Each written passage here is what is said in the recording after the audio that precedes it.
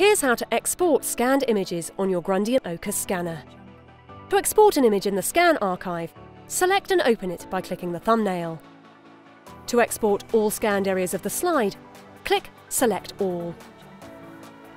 In the Configure menu, select the Export Destination and File Format and click Save. You can now click Export in the lower right corner.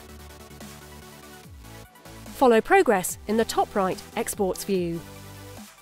If you selected Web Download Destination, you'll see your completed exported file in your computer's download folder.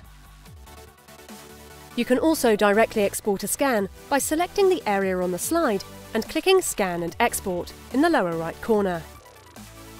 You can see the estimated scanning time remaining in the lower left corner.